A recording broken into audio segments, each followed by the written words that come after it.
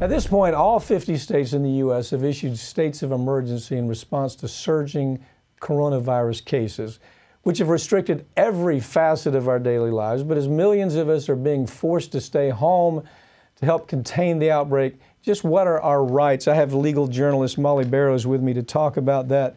Mollye, you're 10,000 foot on this to start this discussion. What is it?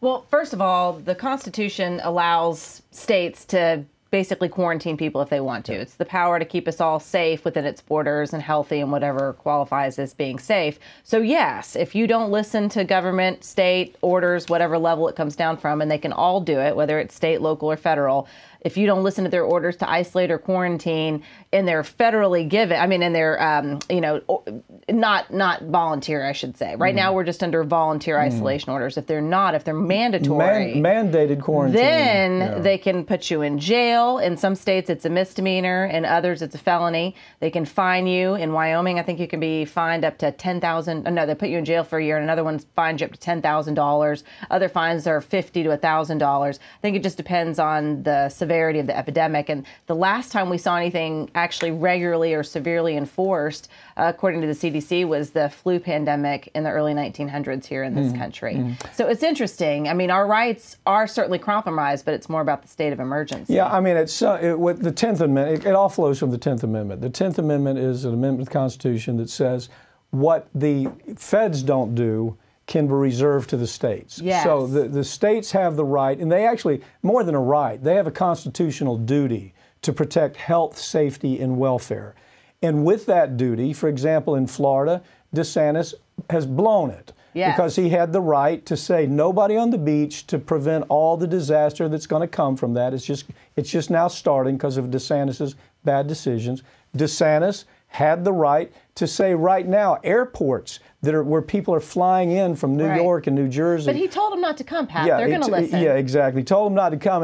And oh, by the way, when you get here, would you please self-quarantine? Don't cough on anybody. So the point is he could have done a lot more, couldn't he? Yes, he absolutely could have. And in fact, the University of Tampa just recently announced that they've got 5 students who tested positive for coronavirus. And guess what? They were spring breakers. He made the decision to only close 2 beaches. Now he's being sued for not closing the rest of them. And this is something he brought on himself. So yes, states have the discretion to enforce it. But really, at this point, because it's not mandatory, you can make civic decisions like forcing the closure of beaches or having businesses shut down, which is essentially a deterrent to people who want to gather, who aren't going to pay attention, like some of those invincible spring breakers that we heard so annoying sound bites from. But, you know, the bottom line is they're putting a lot of the onus on the individual. And like you said, the federal government, the CDC, has the power to stop anybody that they suspect of being exposed or coming from a country like China or, you know, other countries where it's been a problem. Well, let me be clear. They can detain you then. They can get them off of the airplane, detain them, quarantine them, say, we're going to, you know, you're not just coming here.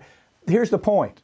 He can do that with even intra-state travel. He could do that. New Jersey and New York, they're coming down here in a flood. And that's the central pandemic. They're trying to get away from the pandemic up there and coming here. DeSantis has no plan. He has no plan. And, I don't think it's just him. I think you have other governors that don't understand, or they're not willing to really pull the trigger on this 10th Amendment right that they have to go as far as they need to go. I think you're 100% right, but occurred to me while you were saying that, let's take an even bigger picture point of view. Do you think this is a problem with GOP-led leadership to a certain extent because they're more interested in who's going to not donate to their campaign, make a campaign contribution? Are they going to upset the powers that be at higher levels who aren't perceived as taking it seriously or maybe don't understand it as well? Maybe they clearly don't understand it themselves and it's not an act, you know? So I don't know. Well, okay, GOP, DNC. Right. I mean, I don't really care. Is greed the bottom line? You've got a bunch of buffoons in this D.C. bubble right now that are making stupid decisions. And the truth is, they can't make a decision of how do we help people because the Democrats want to pack it. They want to pack everything up with their green. Everybody has an agenda other than helping. Their green agenda. The Republicans want to pack it with everything that's going to help their corporate friends. And at some point, I mean, there's got to be paybacks for these people that are running, and they're going to be running elections coming up.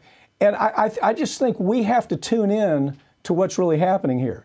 And we don't believe that there is a D.C. bubble that is so restricted in their innovative thinking that they can't get past this deal. Do you think Pelosi or McConnell, do you think that they understand what's happening at America's kitchen table right now? No, I don't think. I think they've shown that over and over and over again before this pandemic even became an issue. I think with other legislative decisions that they were making, they basically are not in touch with what's happening with the American public. They are isolated, and so is not to drag the mainstream press into it too. But they're reporting on these elite people, and it's all this separation from what. And this is where you see the rubber hit the road, because we're not getting help to the people that are living it and breathing it and suffering because of it. And DeSantis in Florida is responsible for the same thing. Thank you for joining me, Mollye. Okay. Thanks, Pat.